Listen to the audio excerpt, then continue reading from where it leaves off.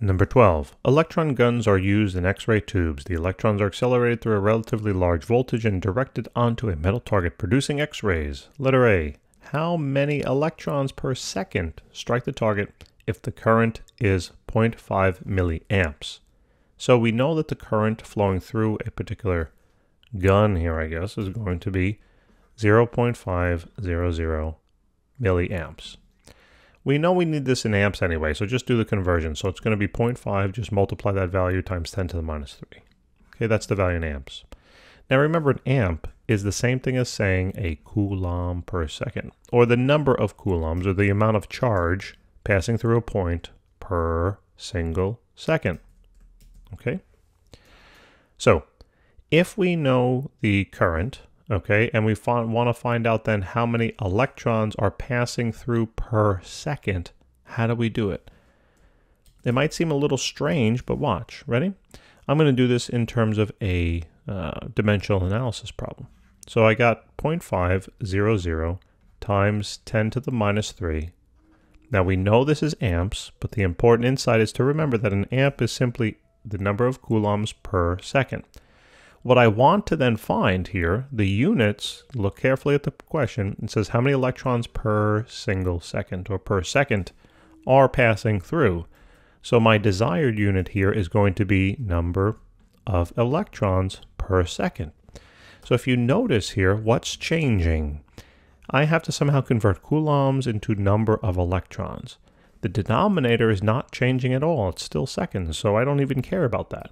I'm just thinking about how do I get from coulombs to number of electrons. And we've seen this now, right, several times.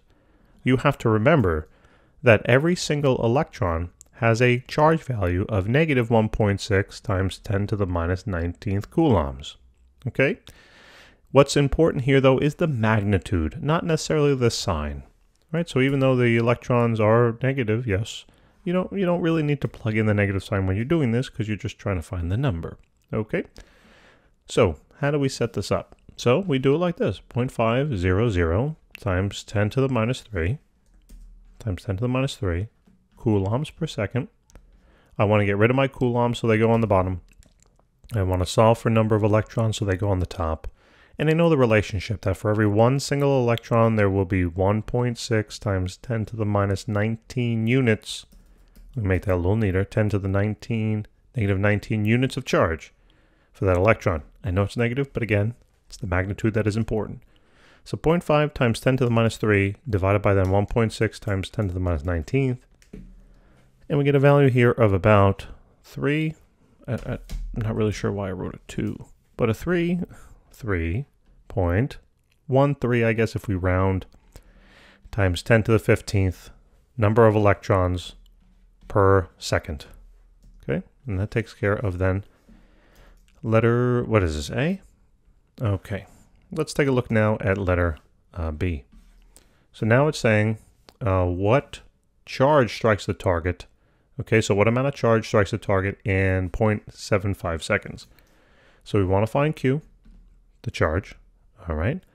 We want to find, we know the time that this gun is firing, I guess, 0.750 seconds. And we want to know then, excuse me, and we know the current, right? So current is I. Now remember, we already converted this into amps. So it's 0.5 times 10 to the minus 3. Remember, this is amps, or in other words, it's coulombs, the number of coulombs per second, or the amount of charge per second.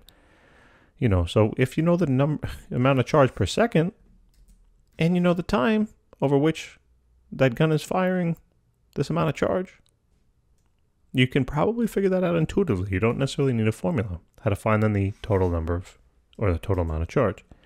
If that's not the case, then just remember the formula that current is going to be equal to the change in the number of coulombs divided by the change in time.